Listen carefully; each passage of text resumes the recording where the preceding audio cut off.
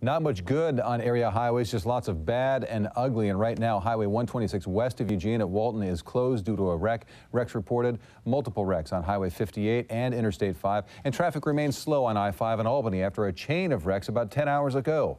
As KZI 9 News reporter Rhoda Kraus shows us, 25 to 30 cars crashed within just a half mile of each other. A very frightening experience. You just think, are you going to overturn? Is another car going to come up on top of you?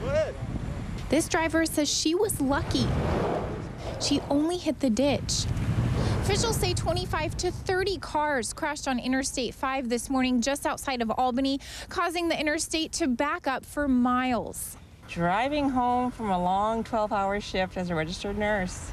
She was driving south on I-5 towards Albany around 8 o'clock this morning. And I was driving a little slower because it was darker and snowing. And all of a sudden the cars in front of me started fishtailing off to the side of the road. She says she lost control and hit the ditch. It seems like Albany, Corvallis area were the bullseye once again, just like on December 6th.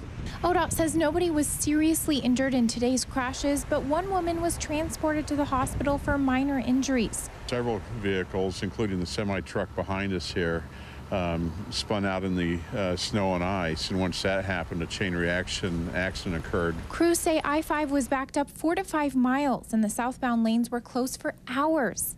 Towing one after another. All our trucks are on I-5 right now. OSP requested that we have all our trucks to try to get I-5 open.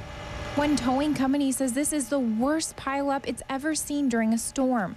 It's terrible. I've never seen anything quite like it. ODOT says it's a good reminder that if you have to drive in this weather, be prepared. Well, make sure they're fully fueled anytime they leave in a storm system, have extra clothing, have some snacks with them, and some water. Not only that, but be prepared to stay in one spot for a long period of time.